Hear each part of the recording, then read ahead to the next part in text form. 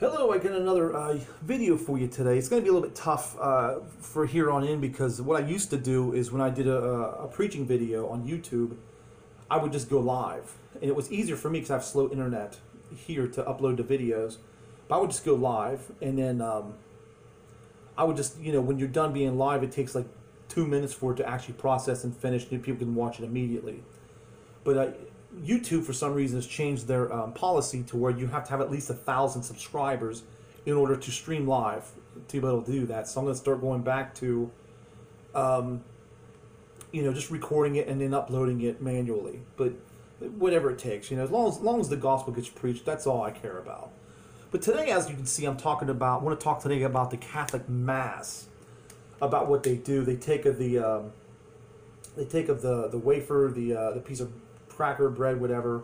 Then they drink of the blood, the wine, things like that. Now, it kind of makes you think of the communion and things like that. Now, I'm not against the act of the communion, of course not. The communion is a great idea if you do communion at your church and stuff. That's an awesome idea.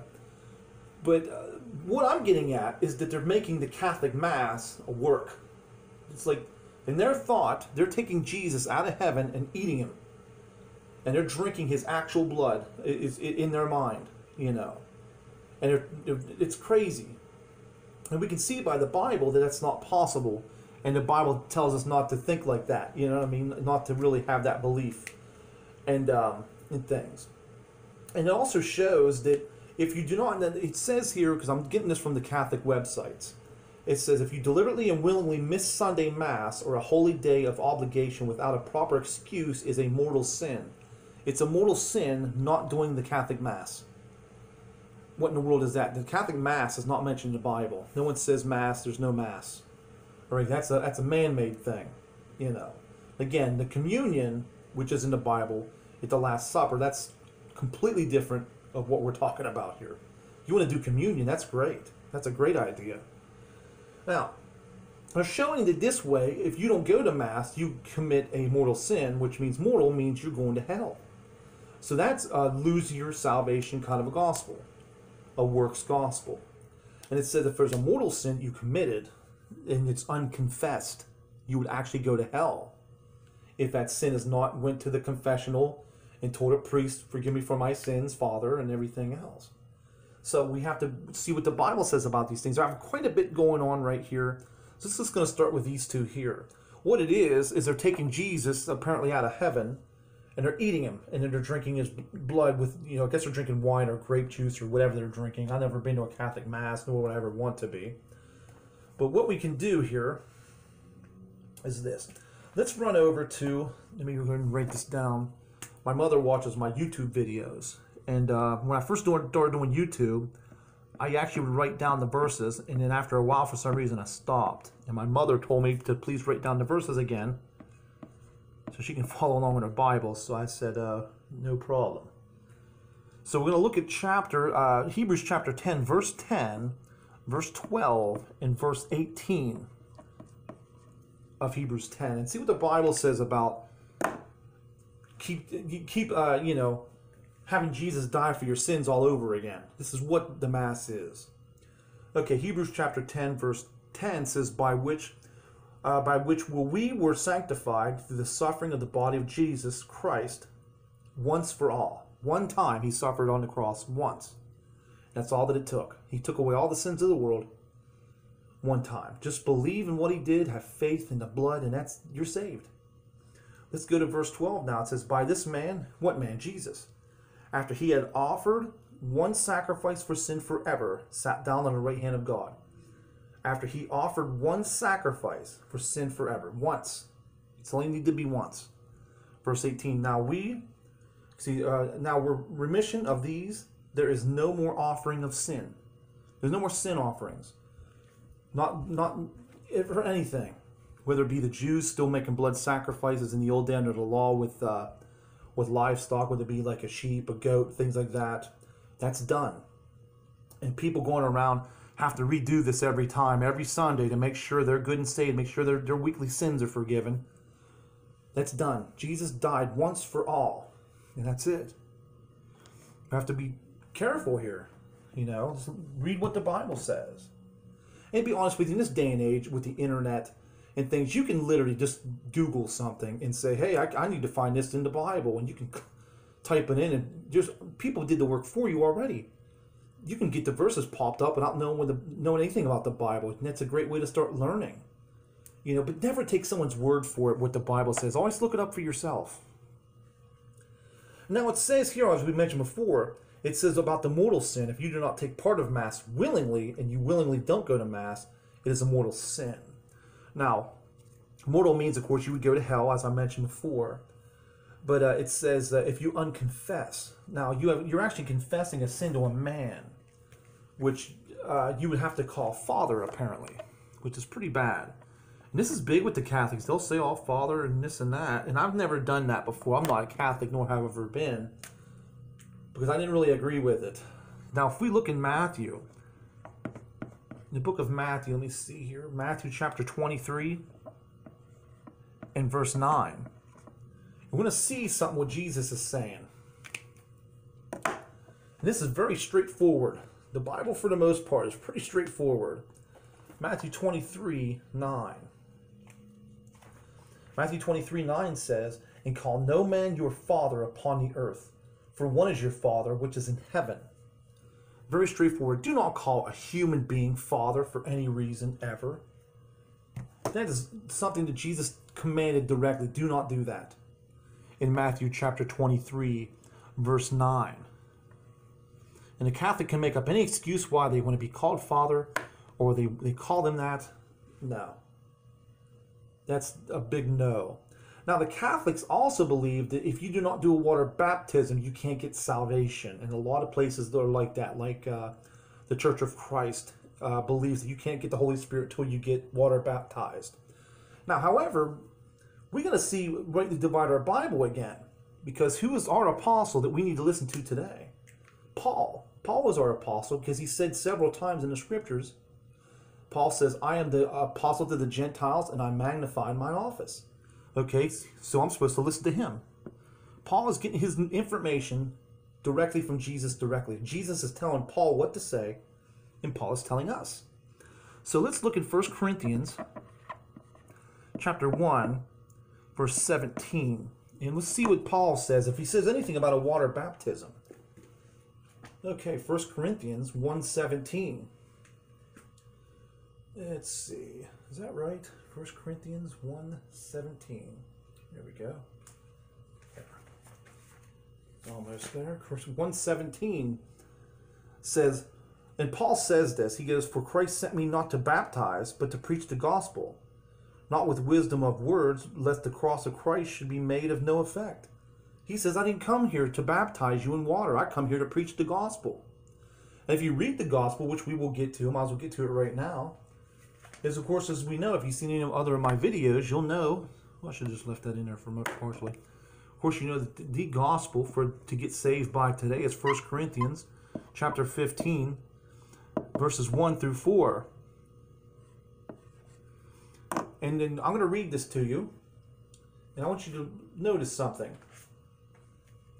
Does this gospel in any way say water baptism? Let's see. Moreover, brethren, I declare unto you the gospel which I preached unto you, which also you received, and where you stand, by which also you are saved, if you keep a memory of what I preached to you, unless you are believed in vain.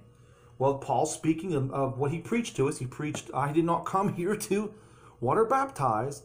I come here to preach the gospel. Okay.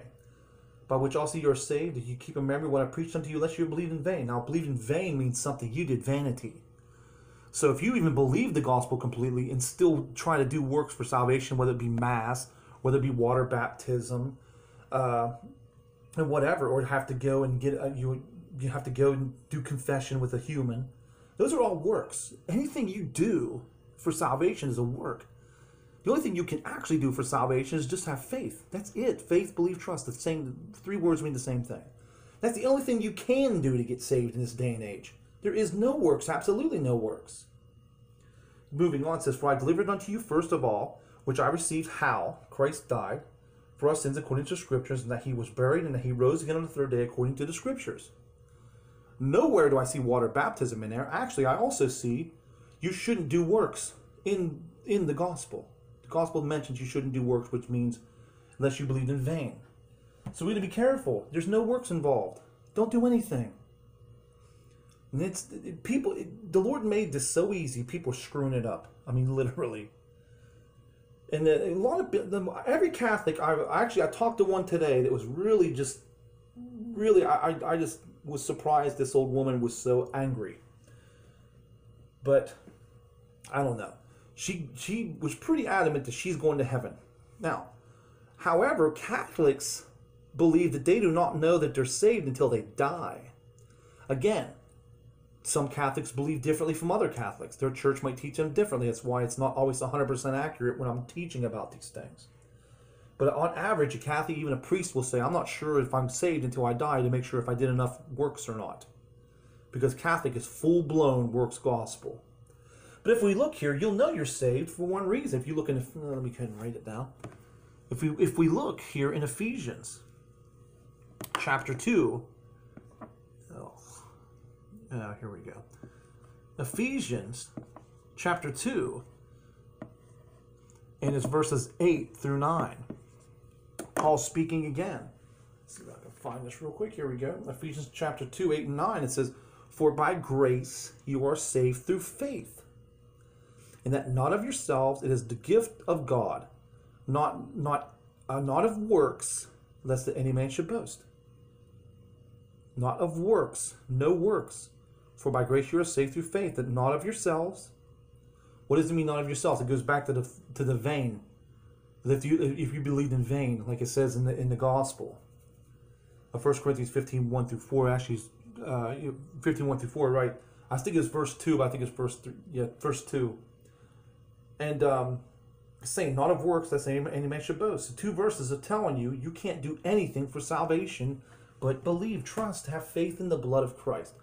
Trust that Jesus was that final sacrifice for all sin. If you want to trust in a work, definitely trust in the work of what Jesus did for you. Trust in Jesus' finished work on the cross. That's the work you trust in. Amen? So we have to know that. So you know, right there. You have to be careful, because if you start using all this here, and it turns into a works, because the first thing this lady said today was, I do Mass every week. I'm like, well, that's a work. And she started getting upset, and I'm like, oh, never mind. And I just kind of got away from her, and things like that. So it comes into that. And getting back to my point, I wanted to make sure and mention about the no works thing for salvation. The Bible says don't do any works for salvation. However, after you're saved, then you can serve and build up your treasures in heaven.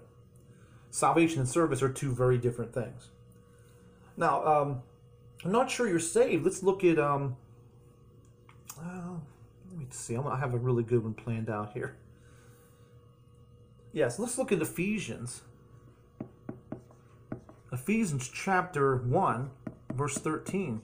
And Ephesians 1:13 says, right here, in whom ye also trusted after that ye heard the word of truth, the gospel of your salvation, in whom also after that ye believed, and you were sealed with that Holy Spirit of promise. And it's showing you right here in Ephesians 1:13. At the moment you got saved, you were sealed with the Holy Spirit of promise. When things are sealed, it's finished. You can't lose your salvation. And things like that. It just doesn't matter. I got some verses showing that as well.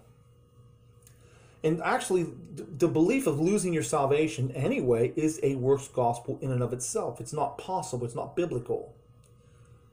Now, I want to move on here to something else. Something else is called sacrament of the confirmation. Now, I believe there's 7 sacraments. And one of the sacraments is confirmation. Is the only way to be sealed with the Holy Spirit in the Catholic Church. It's really interesting. Now, of course, as we mentioned, Ephesians 1:13, again, we see sealed with the Holy Spirit of promise. You're sealed at the time of salvation. Let me read it again. In whom ye also trusted, after that ye heard the word of truth, the gospel of your salvation, in which also after that you believed, you were then sealed with that Holy Spirit of promise. Once you believe, you're immediately sealed. You don't have to wait for a sacrament. It sounds to me like I don't know. I know some Catholics, and But I've never really went to Catholic church before. I think I went like once or twice years and years ago, like 20 years ago or something, just to go. And I really didn't like it then either. But as I learn more about it, the more I'm just getting, not to be mean to anybody, I'm just getting kind of disgusted. Like, this is, seriously, they believe this? They also believe that sacrament of confirmation, you have a name. You're given the name of a biblical person or a Catholic saint, which is crazy. A biblical person, a Catholic saint, and it's for the securing and additionally patron saint as a protector and guide. I don't know where that came from. A lot of people believe that people have guardian angels, and that's really not biblical that I can find. Maybe there are, I don't know. But that sounds like a Catholic thing. I'm not saying there is or there isn't guardian angels. I've just not found that in the Bible. But I do believe, this is a very spiritual world, I do believe. But I think that we're not able to see it because I believe the Holy Spirit protects us from all these horrible things that are going on in the world. That's what the Bible says in many places. But you're supposed to be additionally a patron saint as a protector or guide. Well, okay, a saint, a Catholic saint is not anything. I think that they just kind of make that up, or they vote on who a saint is, which is complete foolishness. Also, someone is a biblical person. They'll be following them. Now, we do see in the Bible that when you go and you die, like you were a Bible, put someone in the Bible and you died, you can't come back here. There's only been a few ever instances where that was possible. One was Samuel. Samuel actually got conjured up by Saul, by the witch of Endor in the Bible, and Saul was climbing up out of Abraham's bosom, paradise Hades. Because this isn't the time before Jesus' crucifixion and resurrection, so all the people that are good, all the Old Testament saints at that time were still down in the ground. They weren't in hell, they were beside of it, in a paradise. And that's where Samuel was. And Samuel got called up because Saul was asking him his advice, what do I do? And Samuel wasn't too happy about it. Also, Elijah and Moses had appeared to Jesus during the Transfiguration. At that time. Now, I do believe Moses and Elijah will come back in tribulation. I believe they're going to be the two witnesses in tribulation. I very much believe that as well. Now, that happened. But those are for specific reasons. People just don't come back. I don't believe in ghosts or any of that garbage. I do sadly believe that people can have a haunted house. That can be demonic. Things like that. People can accidentally conjure up demons. I don't think it's too accidental. People playing with Ouija boards and witchcraft and things like that, which is a horrible thing. I do have a video on that. Please watch that video if you get a chance. The horribleness and the dangerousness of all those horrible things. People walking around with their cameras and ghost hunting and things. What a foolish thing to do. That's not a good thing to do. But see, they're talking about people that had died and came back. Well, we can check this out. We can look in the book of Luke. We can look in Luke in verse chapter 16. Now I've actually did a video on this. If you ever get the chance to go back to the video on this channel, I actually do a video on this. Now Jesus is speaking, and a lot of people are mistaken. A lot of people that Jesus is telling a parable. When Jesus would tell a parable, he said, here is a parable or an illustration. Jesus is not doing a parable here. This is actual events that actually happened. And it's talking about the rich man and Lazarus. I'm not going to go through the whole thing because I did a video on it before. If you definitely check it out if you want to know more about where you go when you die and things like that. It's talking about how the rich man was really just a bad guy. He was just all proud, and the poor man was just poor, and he just was sat by the city gate and just begging for money, was starving and things like that. And we'll start here, and it says it came to pass the beggar died. It was carried by the angel into Abraham's bosom. Now in the old times, in the Old Testament, people died, good people, like the Old Testament saints, whether it be Samuel, of course, King David, Daniel, and all those guys, except for a few, of course. Moses and Elijah, they went to heaven. There was a different thing. God has a different plan for them. They actually didn't go there, and things like that. But everybody else did. And then they went down there, and then when Jesus was resurrected, he actually took the Old Testament saints up to heaven with him. So about 2,000 years almost now they've been in heaven. But back then, here's what it did. And here's also what happens when you die and you're not saved. It says, and it came to pass the beggar died and was carried by the angels into Abraham's bosom. The rich man also died and was buried. And in hell, the rich man, in hell, he lifted up his eyes, being in torment and seeth Abraham far off and Lazarus in his bosom. And he cried and said, Father Abraham, have mercy on me and send Lazarus, Lazarus was the poor man, that he may dip the tip of his finger in water and cool my tongue, for I am tormented in this flame. He's in hell, suffering for his sins. But Abraham said, now here's what we need to get to here. Abraham said, Son, remember that thou in my lifetime receiveth thy good things, that thou in your lifetime. And likewise Lazarus evil things, but now he is comforted, and thou art tormented. And begins all this. Between us and you there is a great gulf fixed, and that they which would pass from hence to you cannot, neither can they pass to us that would come from thence. Okay. And then he said, I pray therefore, Father, that thou wilt send me to my brother's house, for I have 5 brothers, and that he may testify unto them, lest they also come unto this place of torment. And here's what's interesting. And Abraham said unto him, they have Moses and the prophets, let them hear them. And he said, Nay, Father Abraham, but if one went out to them from the dead, they would repent. And he said, Abraham said unto him, if thou hear not Moses and the prophets, neither will they be persuaded, though one rose from the dead. Who's going to rise from the dead? Jesus. People still don't believe Jesus today. It's horrible. But what we're getting at here is they're saying that people can come back from the dead. Whether you went to hell or whether you went to heaven, you cannot come back to this earth. Of course, as I said, there's a few exceptions, which I mentioned. Other than that, it's not allowed. So how in the world can the Catholics say that is a biblical person or a Catholic saint that's always guiding and protecting me? The Bible said it's not possible. People cannot come back from the dead. It's not possible. Now, there will come a time when everybody comes out of the dead, and it's not at the time yet. There will be judgments. Saved will be the judgment seat of Christ. Those that were not saved come out of hell and take part of the judgment seat of Christ. 2 different judgments, 1,000 years apart. So we have to understand, the Bible says you can't have this happen. You can't have a dead person that's your guide or your protector. A dead person, it's not possible. So we're seeing a lot of these beliefs. This is just the beliefs within the Catholic Mass. And again, people that are under different churches and the Catholic churches, they all have different beliefs anyway. They all kind of, seems like every church has a different belief, here and there. And now, what I want to do before I close, I want to talk about eternal security. I believe with what the Bible says, and the Bible says you cannot lose your salvation once you are saved. However, you can lose rewards in heaven.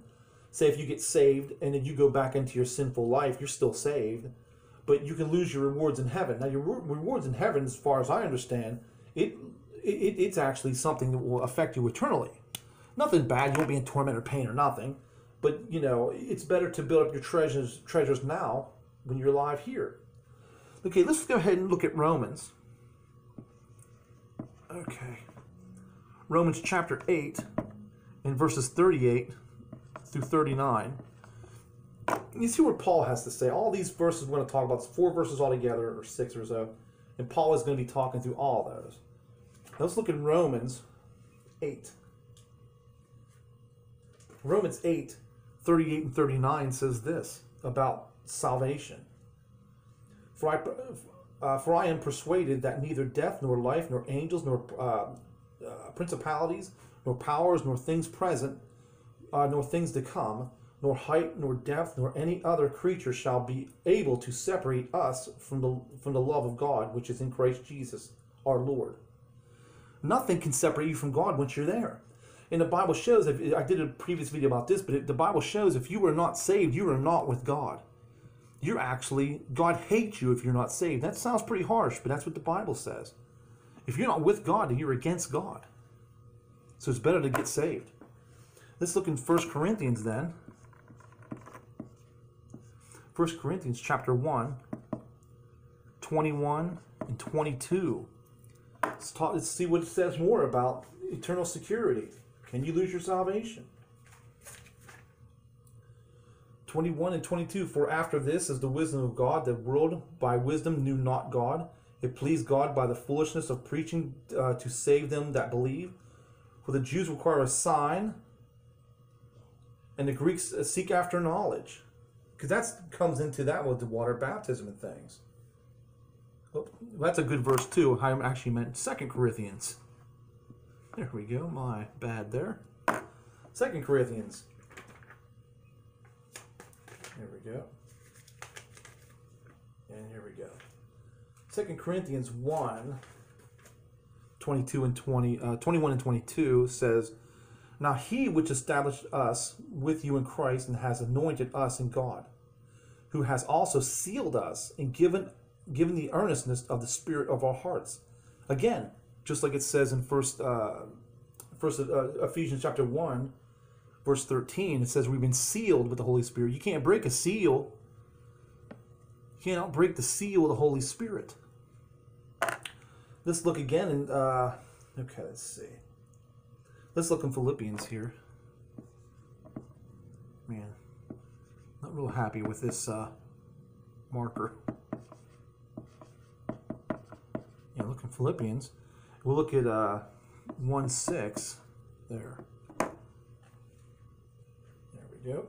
Philippians 1:6 says, being confident of this very thing, that he which has begun a good work in you will perform it unto the day of Jesus Christ. What's the day of Christ? The rapture. It says in 5, for your fellowship in the gospel from the first day until now.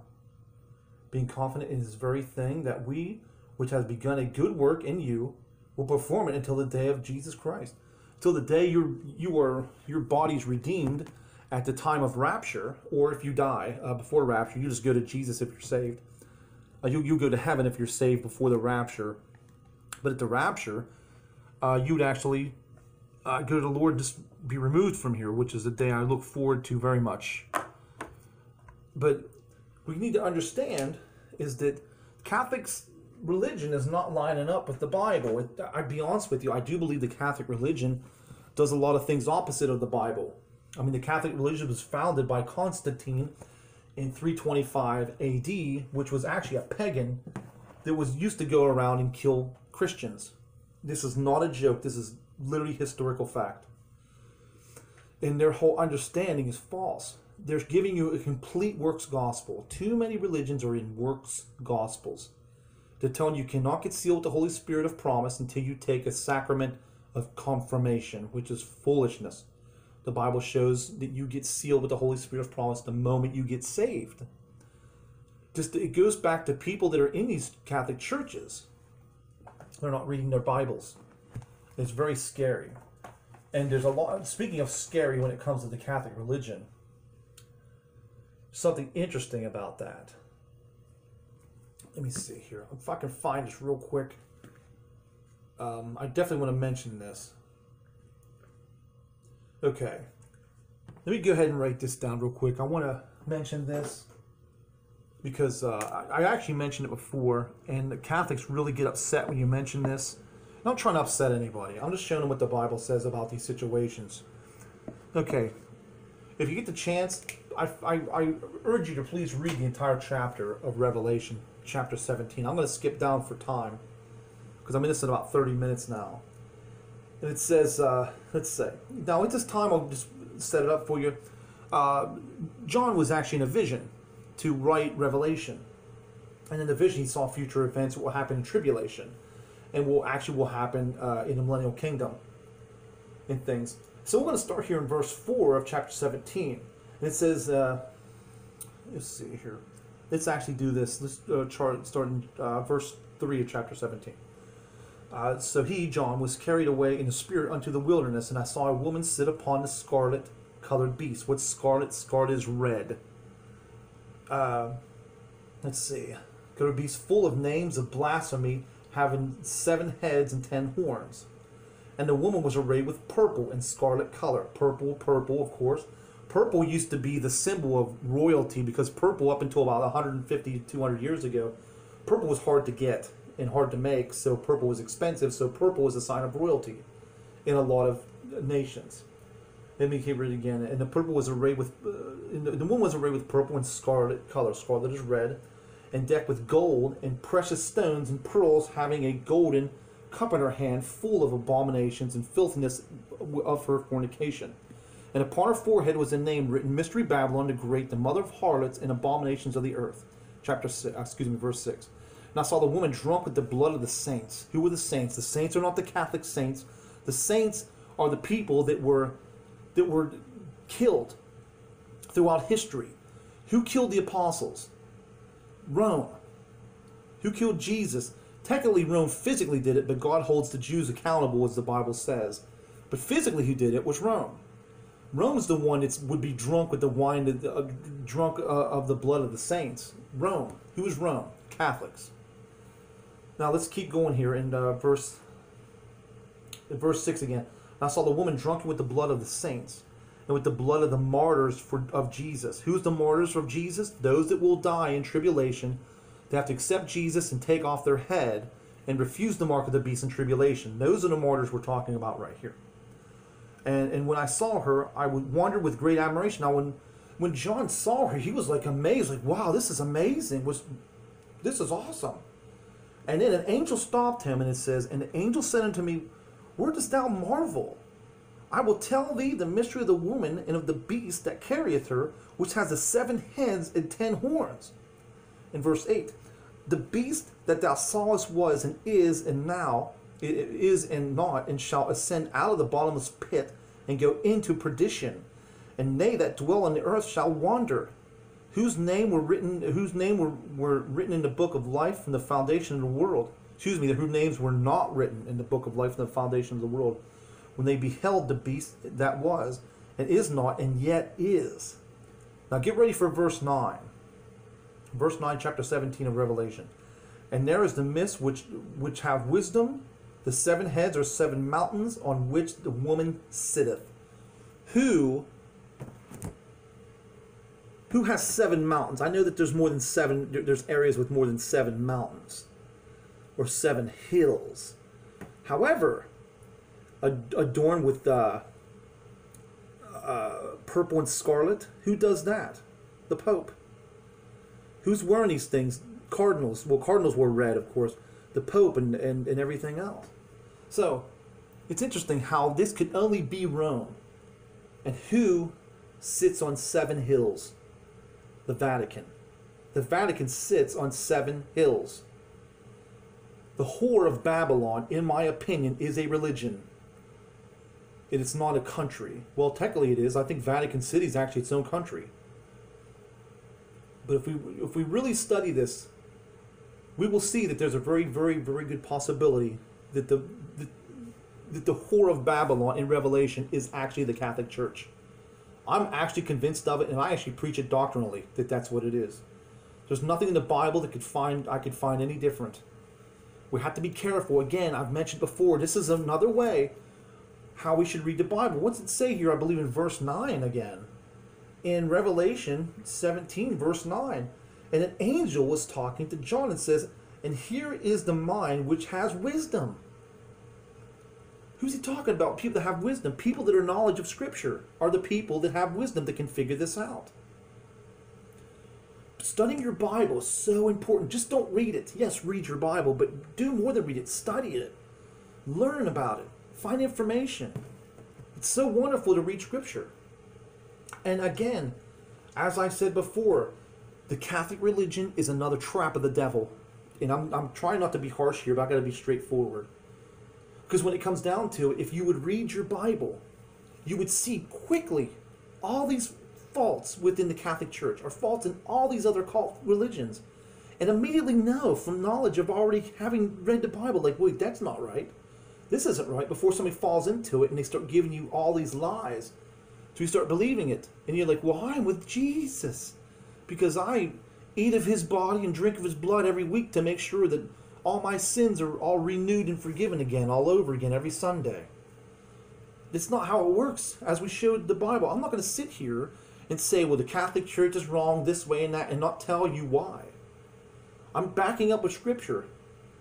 This is what the Bible says, not what I say. The Bible says that I agree with the Bible, the King James Version of the Bible. We have to be careful of cults. We have to be careful of foolishness. Someone's going to be in the Catholic religion, and they're going to follow that Mass, and they're going to follow this, and they're going to follow a works gospel, and they're going to go straight to hell when they die. Or they can be alive during tribulation, and they'll get the mark of the beast because they won't know any better. And then they'll see Jesus coming out of the sky in Armageddon, and Jesus will throw them into hell personally. This is what the Bible says. I'm not making up anything. I'm not giving you my personal opinion on anything. This is what the Bible says. I don't hate anyone. I love everyone. And I desperately want people to get out of the Catholic Church, out of these false churches, and to come to the Bible, which is the Word, which is Jesus. Come to Christ. Christ is the actual only way of salvation through His precious blood. Otherwise, you cannot be saved. You can believe in the gospel and get it and understand it, but still go out and try to do a work for your salvation. That will make your gospel no effect. Because Jesus' blood finished it all. Yeah, trust in the works of Jesus, not your own. Nothing you can do can save you. Actually, anything you can do for salvation will damn you and throw you into hell. Be careful, friends. God bless.